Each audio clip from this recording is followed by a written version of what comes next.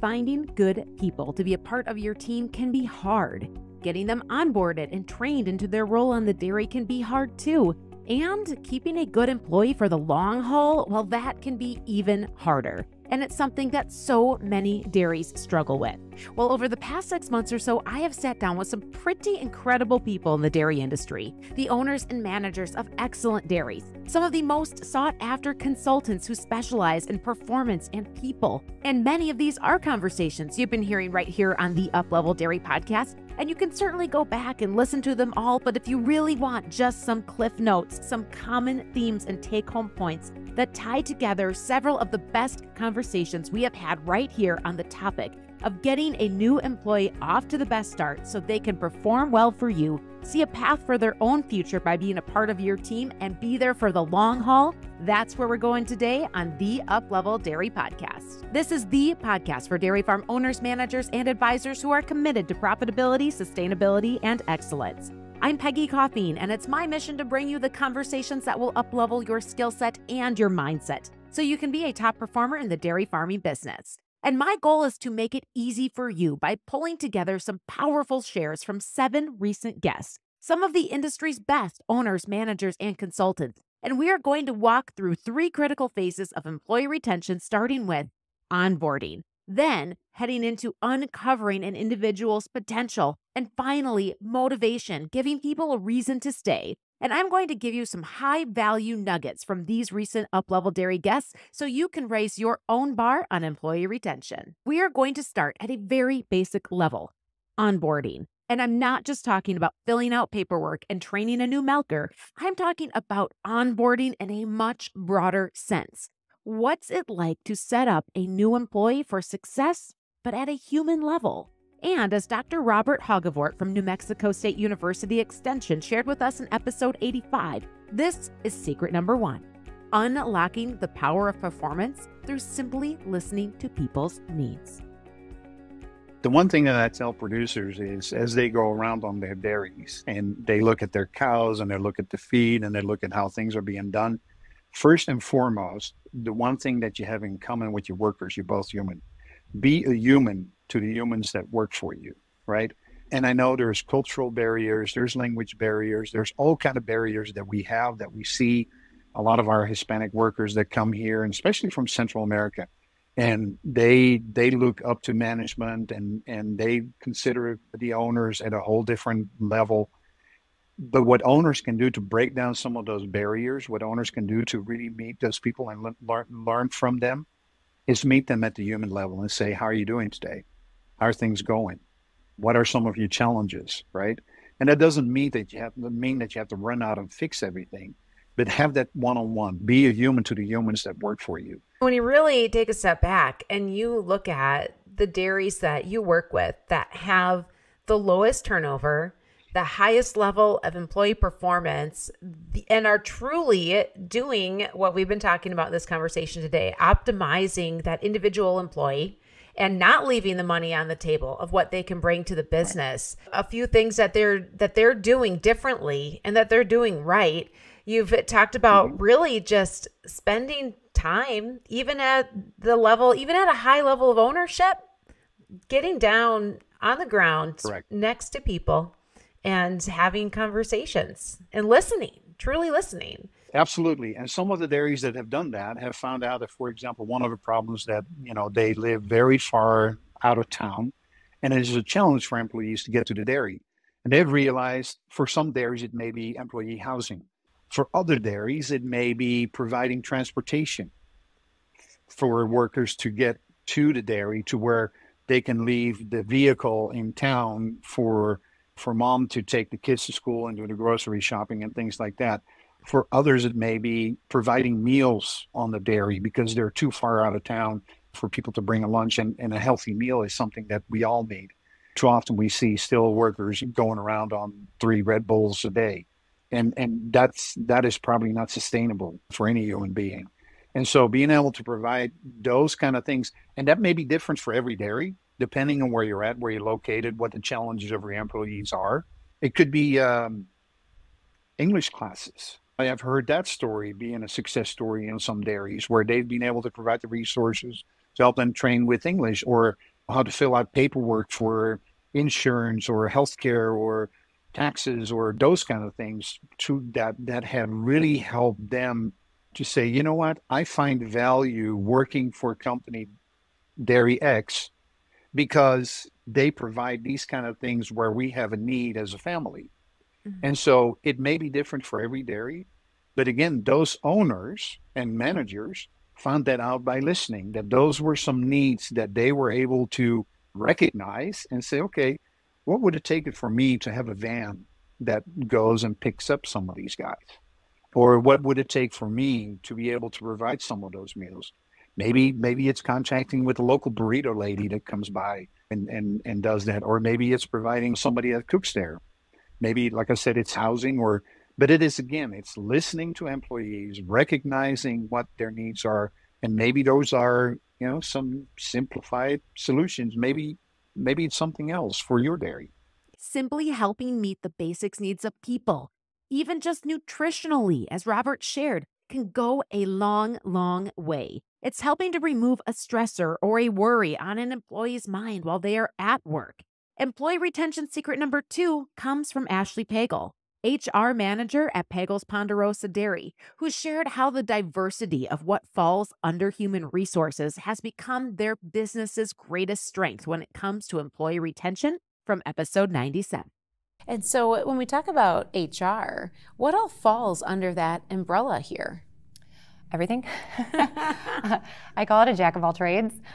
I do everything from onboarding. We have a payroll and benefits gal, so she handles most of that, but I do those on Thursday and Friday, help out with any assistance on that because she works Monday through Wednesday.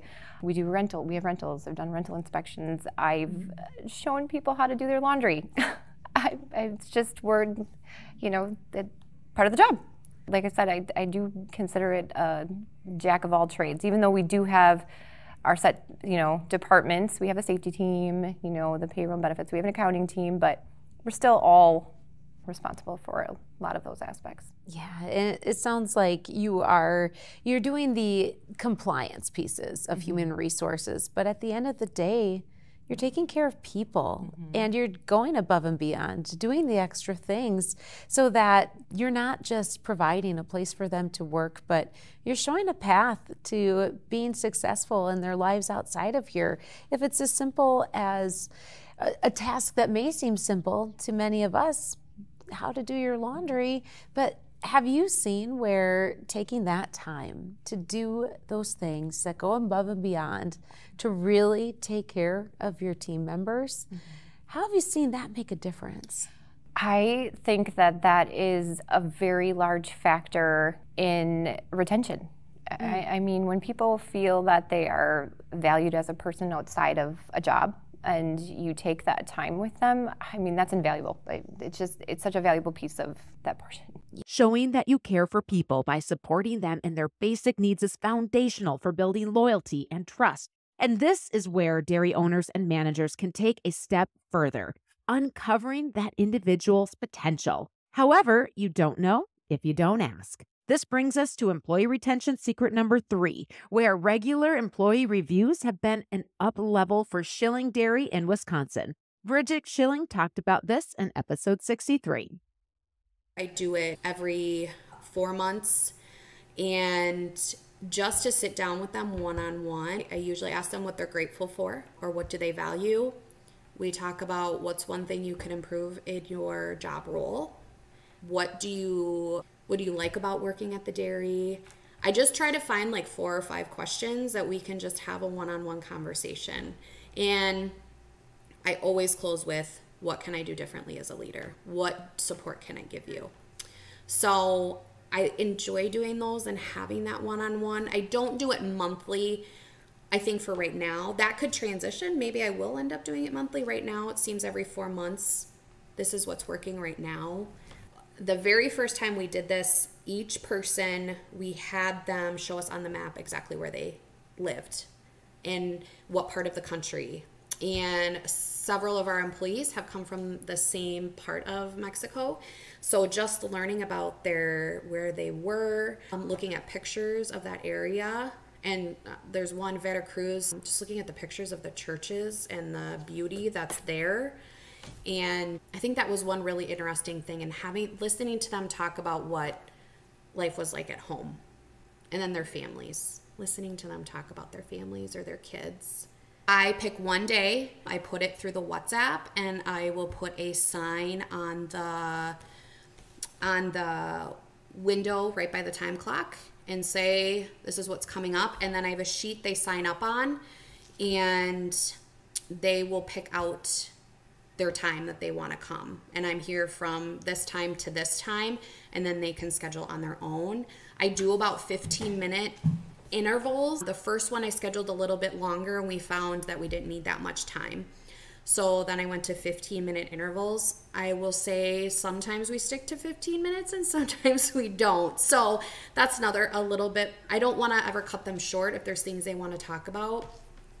Because as we know with anything, people don't just come to work and just have work to deal with.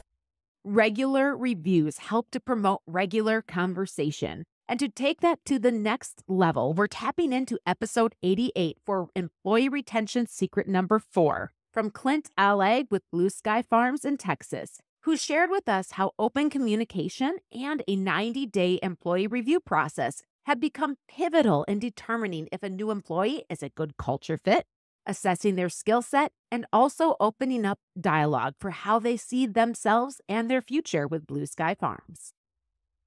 So how big of an opportunity is it for dairy managers to be able to really have a conversation with that individual to better understand what are their goals? What is it that satisfies them about the work that they do every day?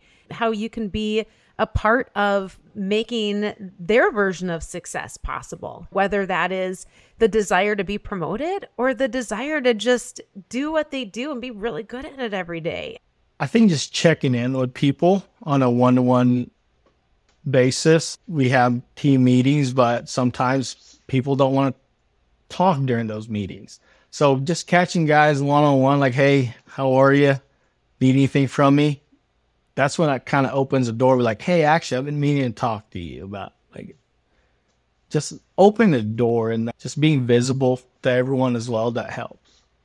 So what does that look like for you? Because now you're managing a couple of different sites, but you know how important it is to be visible, as you said, and have that open door and do those on the fly check-ins. So how do you do that now in your role of managing 3 different sites? What does your typical day look like?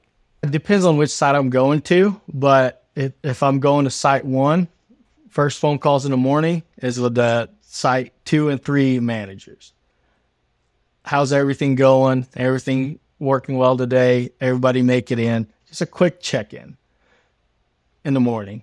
If I'm headed to the back of the calf ranch, as I'm passing by, just waves like, hey, everything good today? And most of the time they say, yep, everything's good.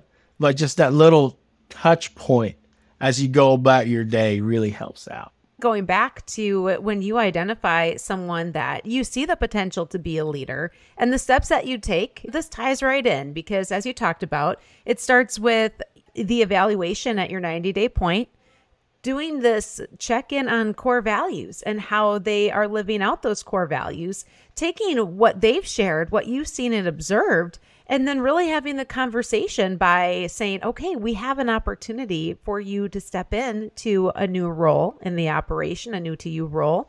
And here's what it looks like. Here's why we're coming to you, because we see that you demonstrate the core values. And then asking, is this what you want? Is this what your desire is to advance in the position, to advance within the company? That vision for the future with your dairy is part of an even bigger picture of employee retention. And that leads us to secret number 5 from Elsie Gonzalez-Leach with Motiva Dairy Consulting, who shared in episode 63 this one question the most progressive dairy owners and managers are asking their employees. This is what I have seen, that progressive dairy managers do. And when I say managers, either farm owners or dairy managers do. They sit down face to face And during the interview and throughout the process, they always ask this one question. What's your dream? What's your dream? What do you want to do with your life? All of them somehow. And you are going to see this in these interviews that I'm doing. It is surprising how these managers, they all have said the exact same thing. How do you see yourself in the future?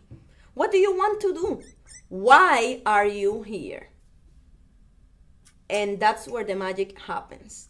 When they go, and sometimes this happens during the interview, because yes, he does interviews also. He sits down with these people, whether he's going to hire them or not, he doesn't know yet. But he asks them, what's your dream? What do you want? Why are you here? And most times they're going to talk about their family, their kids, the grandma. They have 10 cows back home and they want to buy 30 more, whatever it is. And then they start connecting with this person at that level. They talk about family and show me, do you have photos of your kids? Like the farmer intentionally asks, show me photos of your kids. Oh, I have 6 kids. And then they start, that's where the magic starts. But it starts with asking them, what do they want? What are their goals? And having that communication that the farmer or the farm owner or the farm manager says, I want to make sure that I help you reach your goals. But I also need you to help me then reach the goals at the farms. And Peggy, I am not making that up. This is the type of people that I work with. This is the type of farmers that I work with. And this is why we get to do the amazing things we do. Because they truly care. And I mean it, they truly care about the people they work with. It takes a lot of intentionality, but when the person realizes that, hey, that guy, and usually if he's a Hispanic, they say, that white guy cares about me, wow. Sometimes they say, no one ever asked me that. In my 15 years working in the United States. That's a whole game changer. That does not mean it will be easy, because again, we don't know their background and what life experiences have shaped them.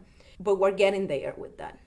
Some of them want to be here. True story, again, one of those guys. This makes me tear up because I had the meeting and I started this meeting. Tell me something you're proud of. And he said, my son is a doctor. And my other son is a mechanic. And I was like, wow. And he said, yeah. And I paid for their school. She's a doctor. I said, I know. Like, look at that. But then how can we help them with that? Whatever it is, and it will not be the same for everyone. And this is where we truly begin to uncover an individual's skill set, their potential, if they have the desire for more within your business, and what's even more powerful in employee retention, what matters most to them, their true drive, their core motivation, their why. But hey, in a competitive labor market, how do you take that information and then make your dairy or business the employer of choice, where people want to come to work and want to stay for a very long time? Well, employee retention secret number 6 comes from episode 92 with dairyman Hans Netterin from Netterin Dairies in Idaho. And it's all about looking at ourselves, the way we treat others, and the culture we are creating, and then deciding if we are the ones who need to change. Especially in Idaho here, we have the housing boom going on out here, and dairies compete with construction for the most part as far as labor. Well, I'm only about 10-15 minutes from like the major cities here in Idaho, like Napa, Meridian, Boise, that whole metropolitan area. And so at the time we were losing guys. Well, it's either just keep paying more, which is not always the answer, right? Even though everybody should deserve a livable wage. But at the same time, it's either me adjust or they're going to adjust. And they're not going to adjust because they're just going to say, well, the hell with this. I'm going to go down the street to the construction. So I only had one option, and that was for me to change. I used to have some problems like dealing with people. I felt like all the ways should be only my way. It was my way or the highway. It was literally how I used to operate. And I mean, I used to fire guys for not waving at me. But then I read this book, How to Win Friends and Influence People. And I actually listen to that book every August. And I have a quote later on from that book that I actually try to live by. So I read that book, and it was really because I was having turnover at that time. And I was and honestly, some of those guys, I look back now and I'm like, I kind of wish I had some of those guys back that I fired, right? But you can't change history, but you can change the future. So I was trying to learn how to be a better manager. And there's several books I read, from Good to Great, How to Win Friends and Influence People.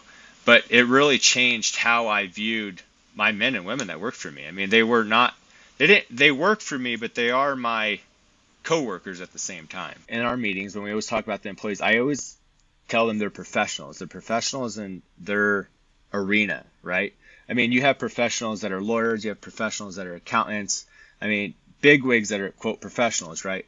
Well, these men and women are actually professionals in their arena. And so we encourage them to be that professional. And so when we do talk, I always say, like, you guys are one of the number one dairies in the nation. And I do think that that hits them in a way that's different than, them just working on some random dairy where, the milk quality is not that great, the atmosphere is not that great, and where everybody's not really playing on equal playing field. When you tell somebody that they are number one, they're going to live up to that. And this all brings us to our final employee retention secret, number 7. Creating a positive work environment built on trust, genuine care, and leading by example. Just as Juan Quesada,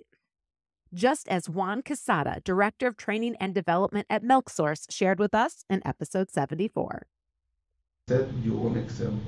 This is the way you can motivate somebody.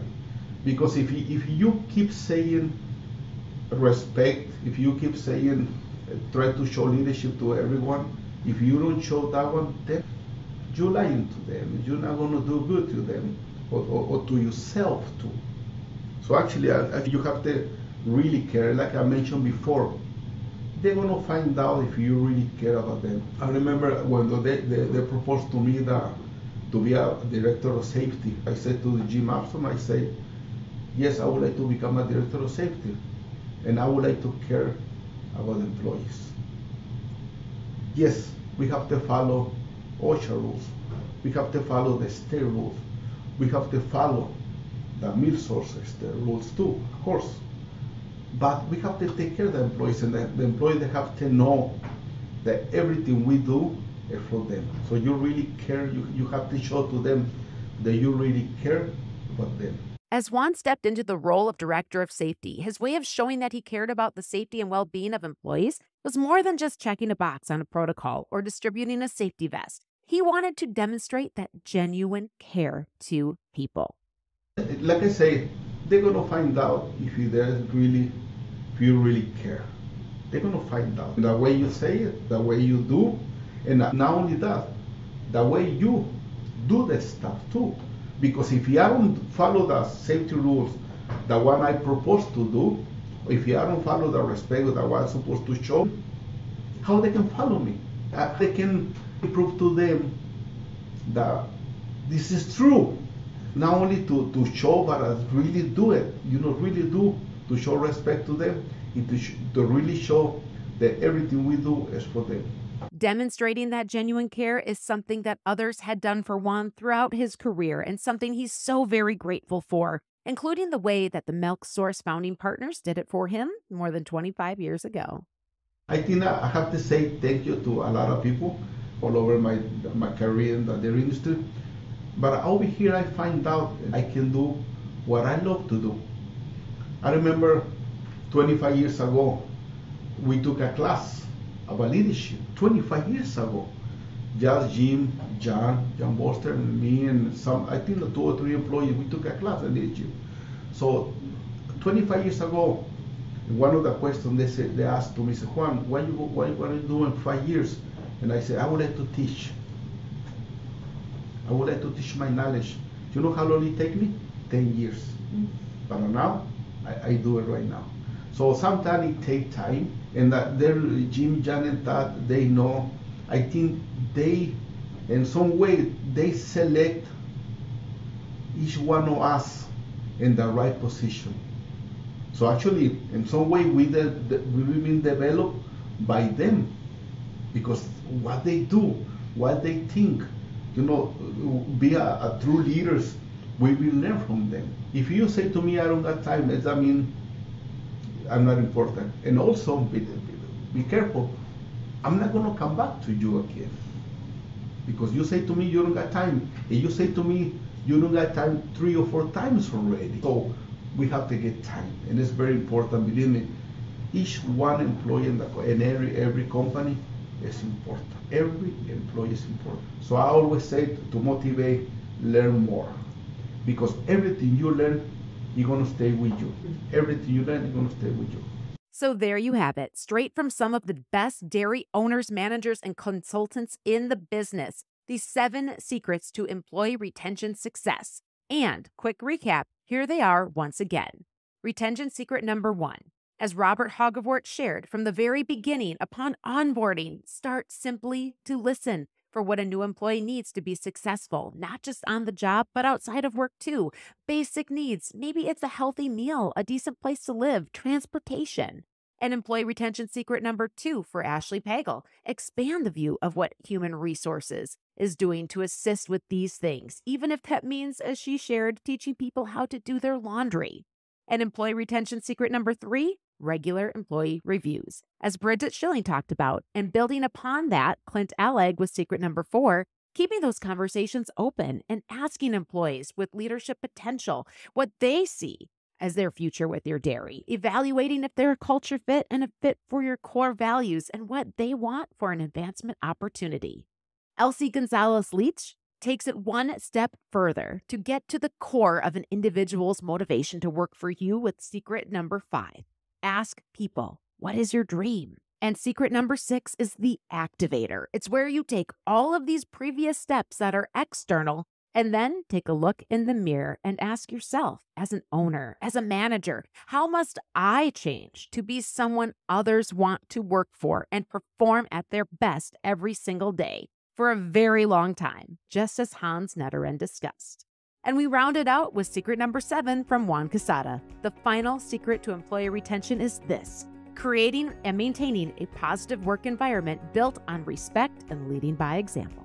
I hope you've grabbed a few gold nuggets from these brilliant minds in the dairy business today, right here on the UPlevel Dairy Podcast.